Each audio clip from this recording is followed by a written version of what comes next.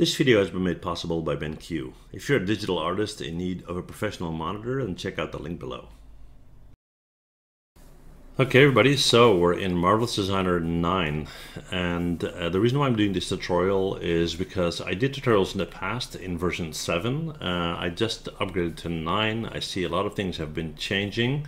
New user interface, buttons have moved around, new functions and so on. So I decided to start a new series, and this is going to be the first one, right? So we're going to keep it really simple. We're going to do just a pillow, that's all, and we'll take it from there, right? Okay, let's get started. So for a pillow I need two sides obviously, and I want a rectangle to create that on my right hand side in a 2D pattern window.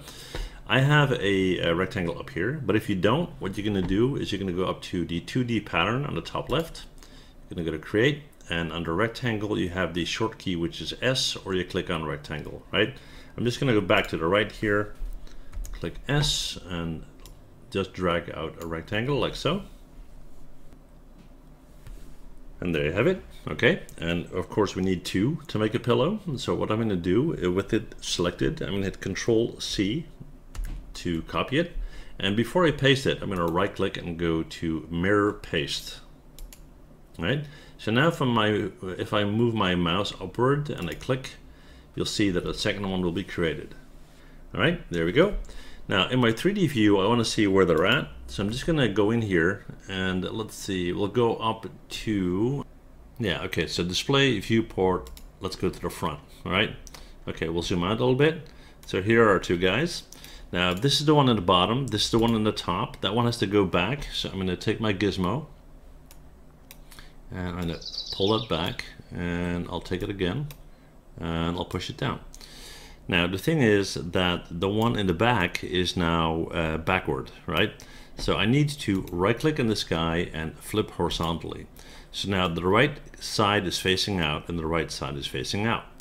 Now these two need to be sewn together, but I also want them to be closer to the grid, right? So I'm going to select this guy. We're going to use our gizmo again. And I'm just going to get that a little bit closer to our grid there, right? So I'm just going to hit F on my keyboard to frame that. There we go. And now we're going to start to sew. Now I'm going to do that in my 3D window. So I'm going to click on my sewing machine right there. And I'm going to double click on the first one, leaving a blue line. Double clicking on the other one. And there you have it. It's sewn together. Let's continue. Double click here. Double click there. We'll flip it around for the next one. Double click here, double click there, and then finally on the bottom, double click here. All right, so now that we have all of these, what we can do is run a simulation. So we're going to go to the top left corner, we're going to click on the arrow right there.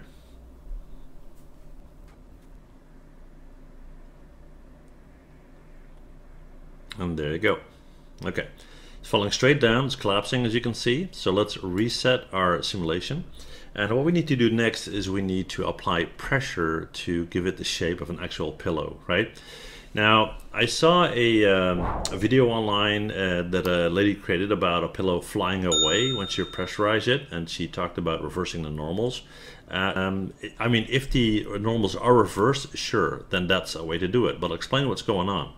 So I'm going to double click on the top one right there, right? And then here under the fabric tab, you have a property editor, and under here you have a pressure tab, right? So if I go in here and set this to a pressure value of 6, all right? I made enter. I'm going to go in here and I'm going to apply pressure. It's starting to become a pillow, but it's also taken off. As you can see, it's moving out of the screen, right? So we're going to reset the simulation. There you go. The reason for that is the pressure is applied on the normals on one side of the pillow. So in order to equal that out, I need to apply it on both. So I'm going to double click on the second one, and you'll see that the pressure on that one is still 0. So if I got 6 and 6 on each side, it should stay perfectly in the middle, right? So let's hit play again. Let's simulate that out. It's falling down. And it's not going anywhere, as you can see, right? Perfect. Alrighty. So let me just get this guy in view here. We're going to go up to display, and we'll go to our front, and then we'll just flip that around. And as you can see, it's just you know, finding its way and lying down comfortably, you know, ready for you to take a nap, right? So that's all there's to it, guys. Thank you so much for watching. If you got any questions about Marvelous Designer, or you want me to create any videos, if they're not too complicated and I can actually do it, I will, right? Well, that said, thank you guys for watching. See you guys next time. Bye.